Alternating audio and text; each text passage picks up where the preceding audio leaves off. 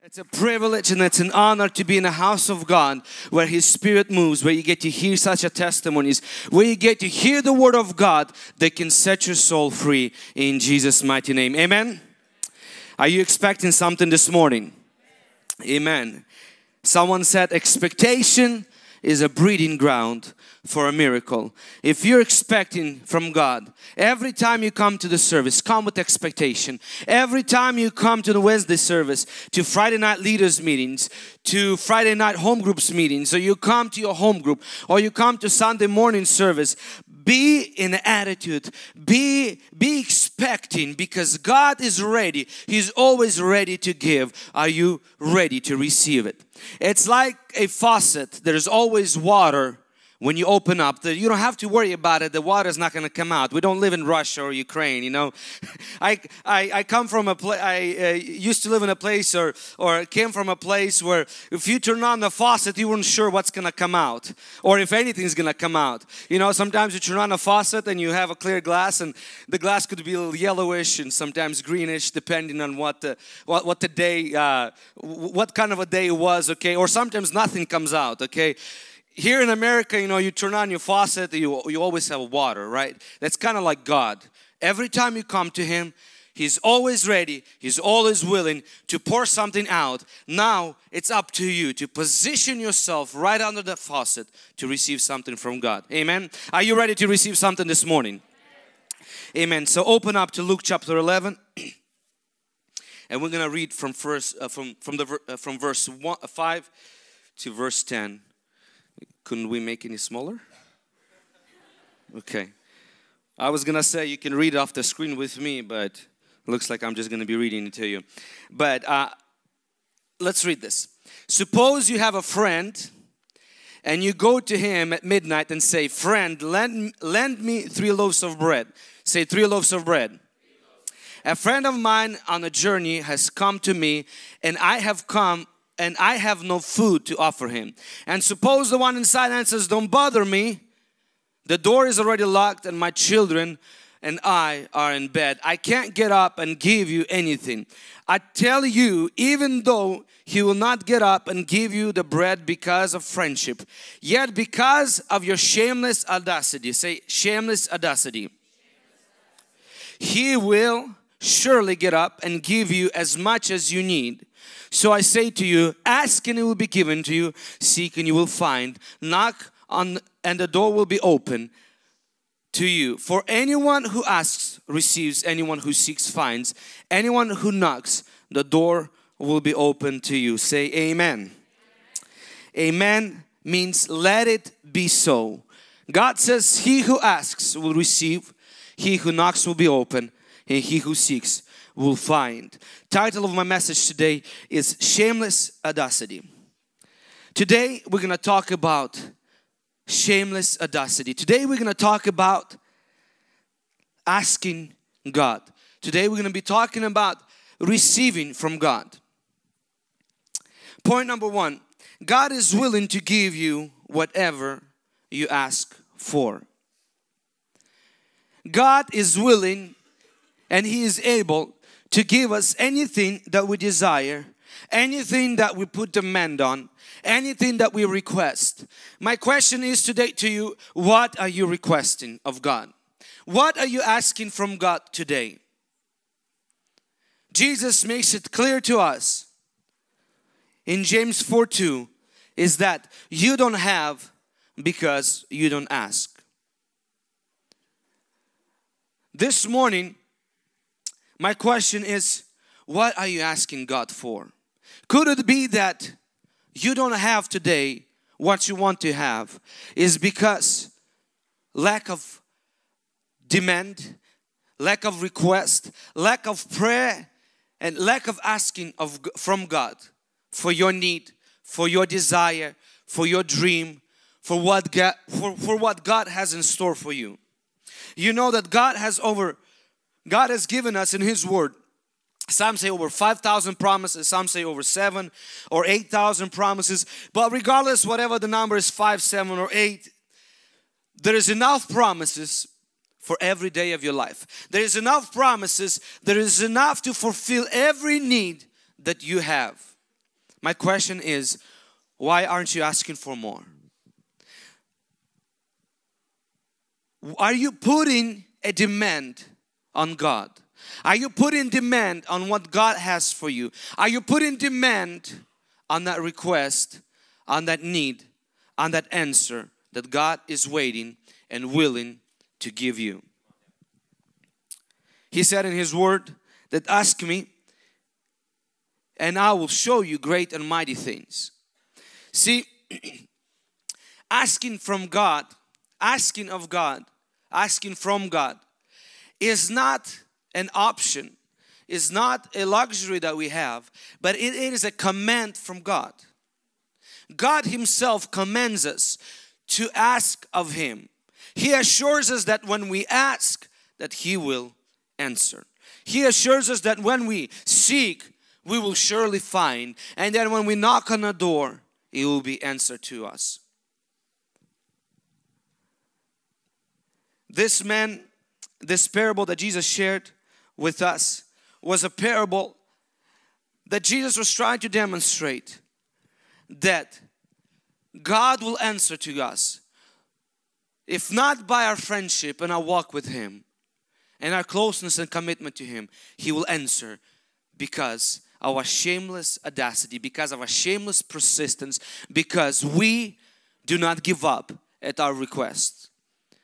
Jesus shared another parable and He said there was a woman that was coming to the unrighteous judge and she was begging that unrighteous judge. The judge was wicked, he was not just, he was not fair, and she was coming to him every single day and asking and begging that he would spare her from the creditors that came to request the debt.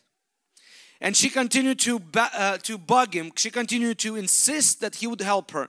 And because of her persistence, because of continuous request, because of her demand that she was putting on him, he got tired and weary of her request and her continuously coming to him. And he said, even though I don't fear God, even though I am not just and I'm right, I will answer her and I will spare her, I will protect her, simply just because she continuously comes, because she's putting a demand on me. Today I want to ask you, what are you putting a demand on? What are you asking of God? I know all of us have problems. All of us have issues. All of us have things that we're trying to accomplish. All of us, we have things that we're trying to work on. All of us have dreams that we're trying to achieve. Are you asking God to help you? Are you asking God to assist you? Are you asking God to come through and show His grace and mercy in your life? A lot of times we don't see God's involvement in our life simply because of two things. Either we don't ask or we don't ask long enough. And I want to encourage you today that ask God because He is waiting to hear from you. He wants to hear your desire, your heart. He wants to hear your need because He is looking forward to answer your need. If God can't answer the need, then what use is He as God in your life? He is God because He wants to and willing to answer to you and show you His goodness, His mercy, and show you that He is God in your life. He is the source in your life. Amen? Maybe you are praying. Maybe you are asking God. Maybe you're seeking God. You're praying for God. You're praying for God to help you in your financial situation, in your marriage, in your family, with your kids. Maybe you are asking God to help you with your everyday job and everyday work.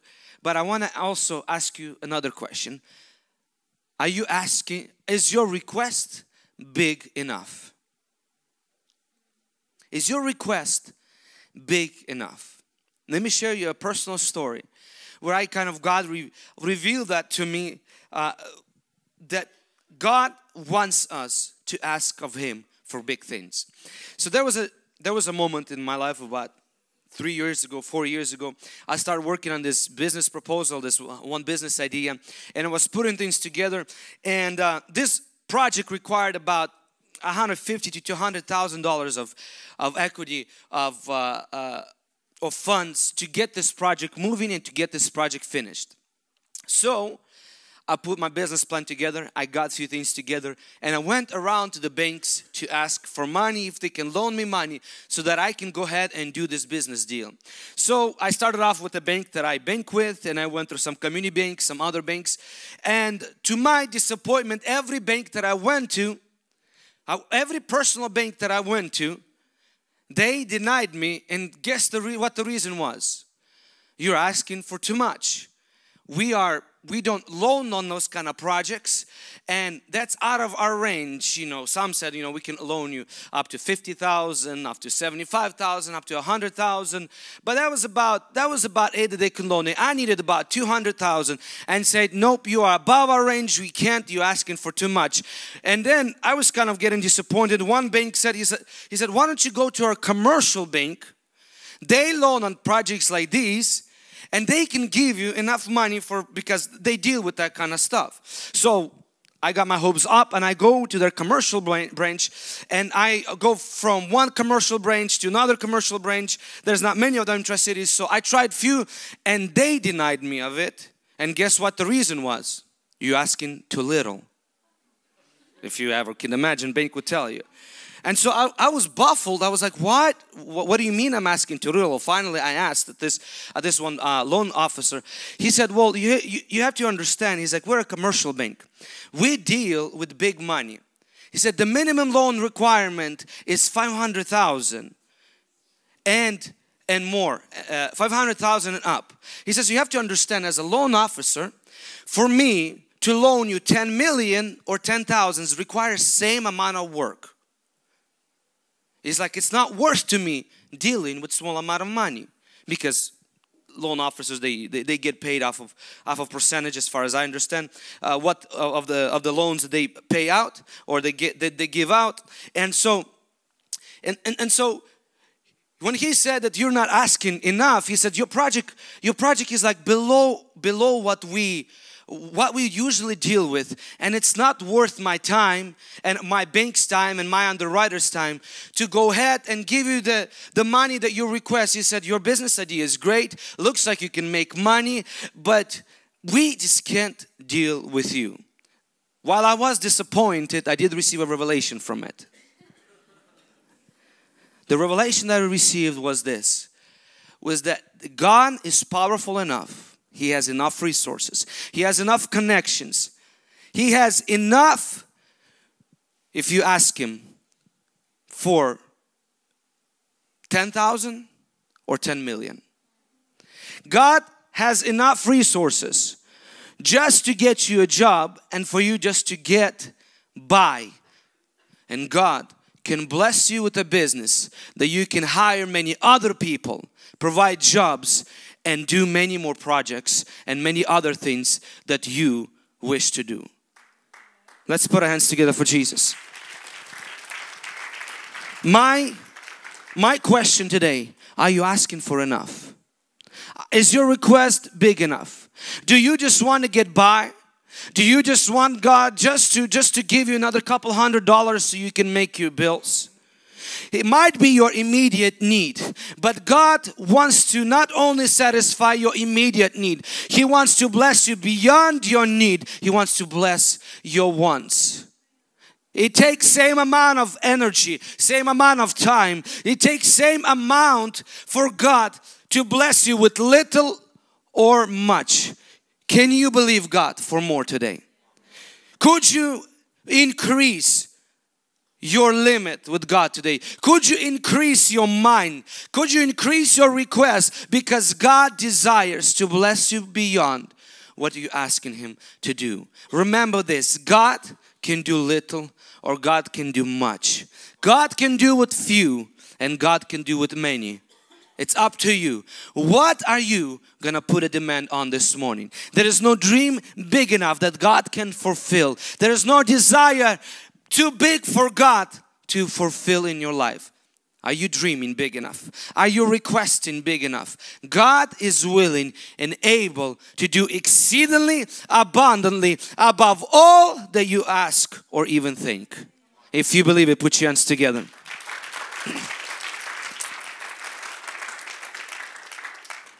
The story that comes to my mind is Reinhard Bonnke. Those of you that know who he is, he's a mighty man of God. He's retired now. He has been a minister for many decades. He's primarily known as a preacher, an evangelist in Africa. I mean, he is a great man of God. He's still alive, lives in Florida, I believe. And through him, literally millions of people got saved in Africa through his ministry. And I mean, some crusades were 1 million to 2 to 5 million people attended only single crusade that he held. He is a great man of God that God used to heal, to set people free, especially in the area of salvation. And so one time on his getaway, Reinhard Bonnke decided, you know, I'm going to go and visit a local church and just sit on the back and enjoy while I'm on my getaway.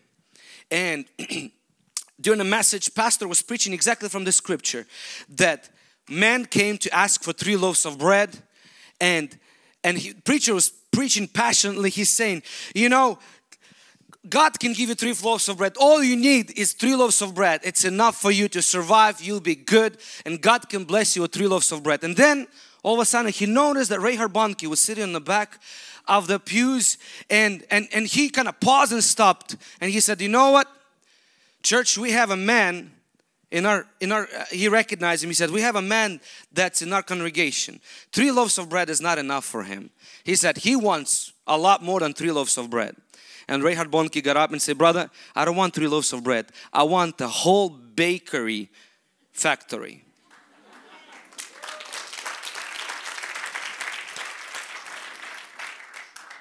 For God to give you 3 loaves of bread or to give you a baking factory is the same. It's a miracle either or. You decide what kind of miracle God will give you. You decide what God will give you. And guess what? That man, Reinhard Bonnke, he definitely had a bakery factory. He definitely got what he believed for, what he asked for. What are you asking God for? Maybe it's just to see your marriage finally to be together, not broken.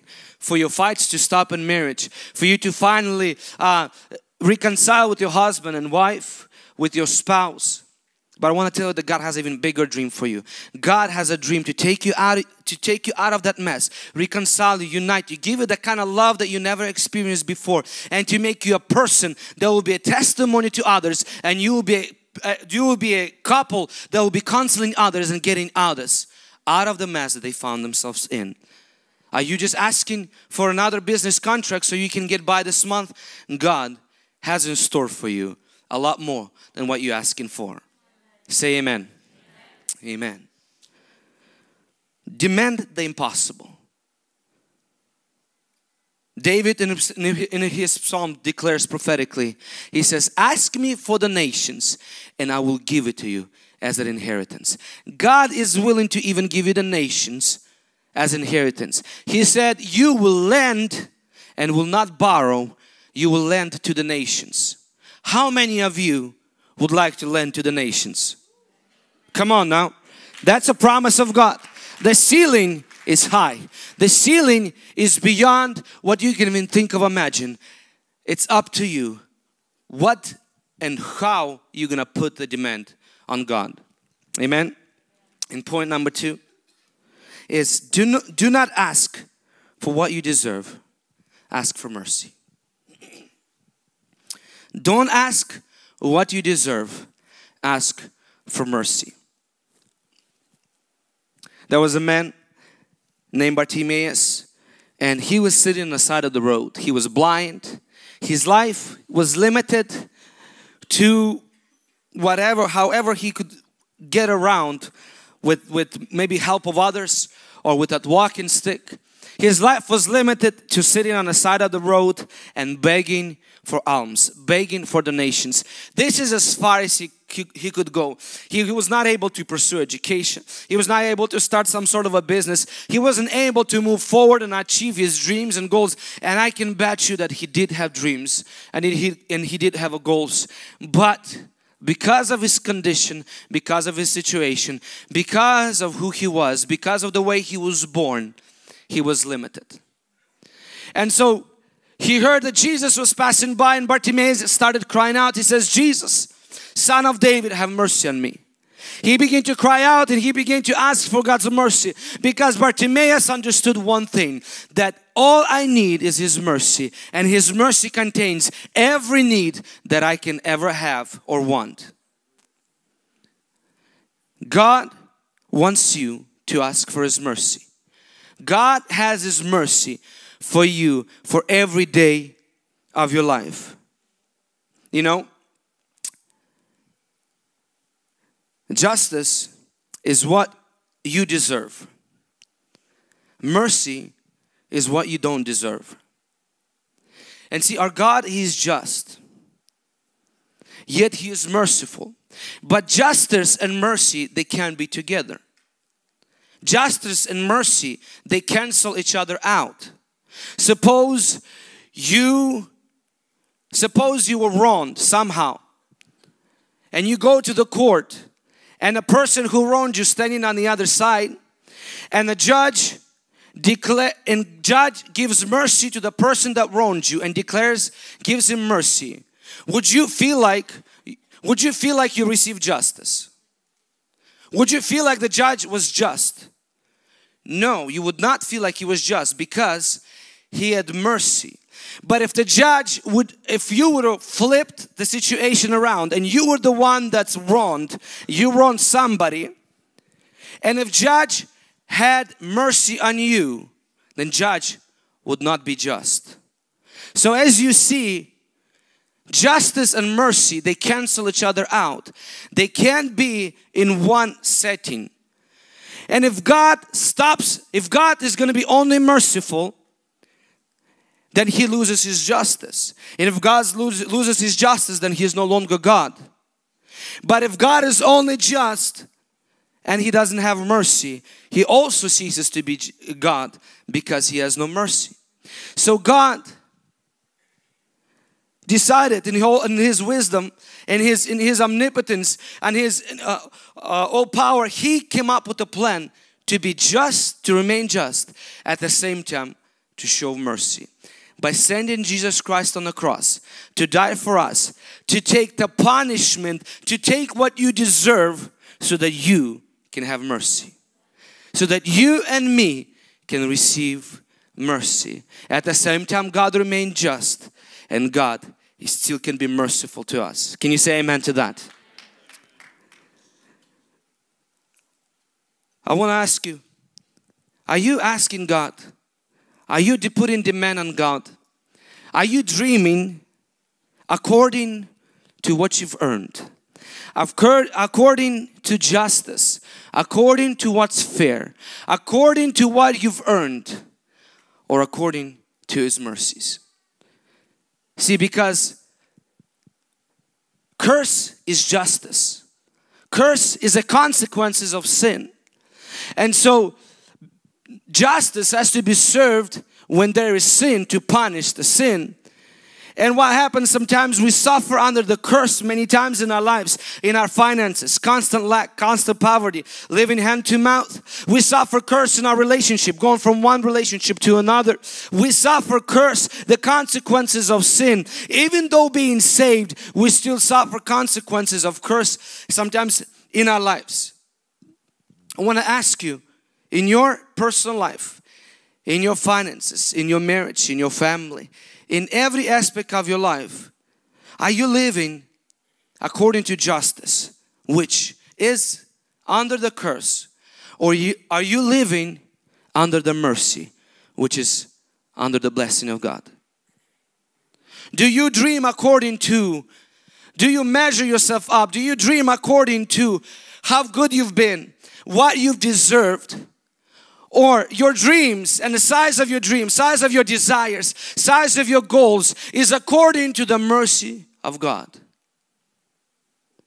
Many times we dream up to that point of only what we deserve. Maybe we come out of the background where nobody graduated from school, nobody went to high school, nobody went to college, nobody graduated. Even if they started college, they dropped out, or even if they graduated from college, they've never worked in the area of their degree. And this is just kind of a pattern that we've been developed in our family. And this is This means justice. That's the curse that's over the life of the family. That's the limitation, and you might already got used to it, but I have a news for you. Jesus died on the cross, so not so that you will live according to His justice, but so that you will live according to His grace. Jesus says in Matthew 9:13, I desire mercy over sacrifice. God desires that you will choose mercy in your life, in every area in your life. Maybe you came out, out of bad past. You came out of broken things. Maybe you came out of broken relationships, and you feel like, you know what, I've messed up so much in my relationships. I don't deserve to have a great relationship. I don't deserve that God will give me, the best person for me. Sure, I'll settle for okay, but I don't deserve the best. I don't deserve the best marriage. I don't deserve to have more than enough. I've stolen, I lied, and cheated. I don't deserve the best. And so you measure yourself, you measure your dream, you measure your abilities according to what you deserve, according to justice. Well, I have a news for you, that Jesus died on the cross so that we will not live according to justice, so that we will live according to His mercy and according to His grace. Jesus wants you to choose mercy.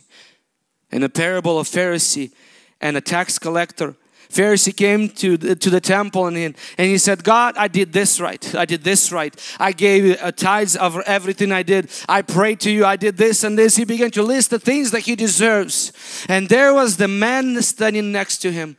He was a sinner. He was a tax collector. That profession back those days considered wicked. They considered those people nothing. That man, he beat his chest and he said, God, have mercy on me, sinner. I don't deserve you. I don't deserve your mercy.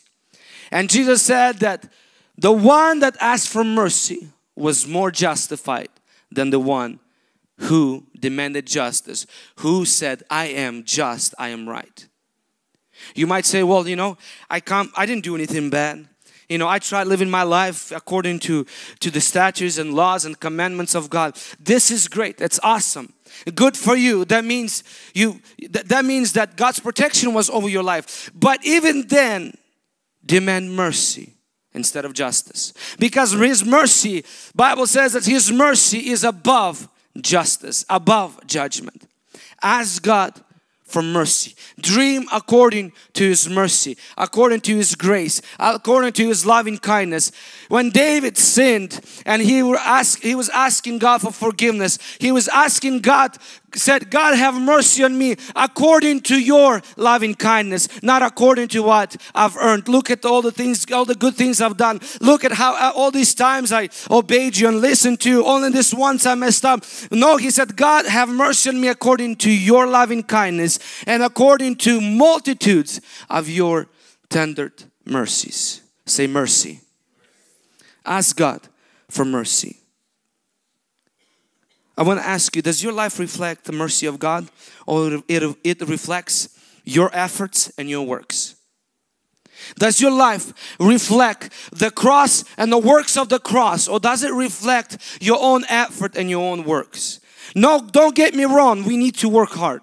We need to excel in all things. We need to be disciplined. Bible calls us to do those things. But we live not according to justice, not according to the worldly standard. If you hustle, you work hard enough, you might make it. We live according to grace. We live according to His mercy, which supersedes justice, which supersedes just only our works and our own efforts. Does your life reflect God's grace? Does your finances reflect His grace, or only your efforts? Does your marriage reflect God's grace, or does it reflect only what you put into it? Does your family reflect God's grace and the works of the cross, or does it reflect only what you've done and what you've put in? Does your business, your career, every single area of our life, we could either live from His mercies or we can live from His justice. See, God has two hands. In one hand, He has justice, and in the other hand, He has mercy. It's up to you. What do you want to live off of? Do you want to live off what you've deserved? only off of your own efforts, out of your own abilities? Or do you want to live out of His grace, out of His mercy, out of His abundance, out of more than enough? What do you want to live off today? Mercy or justice? And wrapping up this message, Jesus is faced with a dilemma. Bunch of people caught a woman in adultery. They literally dragged her out of the bed. They caught her in the act of it, and they brought her to Jesus. They brought her to Jesus with their stones in their hands. They came and said, Jesus, she's did this, this, and this. What would you say? What does she deserve? And I like that Jesus, He wasn't like the Pharisees. He wasn't like the Sadducees. He wasn't like the teachers of the law. He stood silent at the moment. He said to them, who is without sin, throw the first stone. What Jesus was saying is that regardless how righteous you feel, regardless how much good you've done, you still fall short and you still need mercy. You still fall short, you still need mercy. So you might as well ask for mercy after all. See, this woman, she didn't deserve mercy. She was a home wrecker. Think about how many homes she wrecked. Think about how many fights she brought into the families, into marriages. Think about this woman, she broken many marriages. She brought a lot of pain to people. According to the world standards, according to the law, this woman doesn't deserve to be spared. She deserves to be punished. And if we were the one being wronged by her, we would scream for justice. We would demand justice. We say, she did this to my family, she did this to my marriage, she deserves to be punished. But Jesus said, I don't condemn you, go and sin no more. Jesus always has mercy. Jesus always has mercy. You know, maybe you're here in this place and you feel like maybe in a certain area or just in your life, you feel like that person, dirty, filthy. You feel like you messed up too much. You feel like you've blown all your chances. You feel like, you know, what good can come out of me? Look the kind of background I came from. Look at the kind of place I was raised in. You know, look at how many people I've wronged. Look at how many lies I've hurt. Look how many times I said I won't do it, but I did it again. Jesus has mercy for all of us today. Jesus has mercy for all of us today. Live out of mercy. Don't live out of justice. Mercy always prevails over justice. Now look, don't go and sin. Don't go and do these. Don't go and sin and commit wrongful acts, because you will only hurt yourself more. Grace and mercy is not a license to sin, but it's a second chance for those that desire change. It's a second chance for those that want hope and life, those that want to dream again and live again. Jesus is offering mercy to you and me today. In Hebrews 4:16 says this, let us therefore come boldly to the throne of grace, that we may obtain mercy and find grace in the time of need. I need mercy. I don't know about you. And I trust and rely on His mercy. I want my future. I want my marriage. I want my finances. I want my business. I want our ministry. I want us to reflect God's mercy, His grace, not our own efforts. Yes, we will work hard. Yes, we will persevere. Yes, we will be diligent. We will be disciplined. But above all else, I want mercy.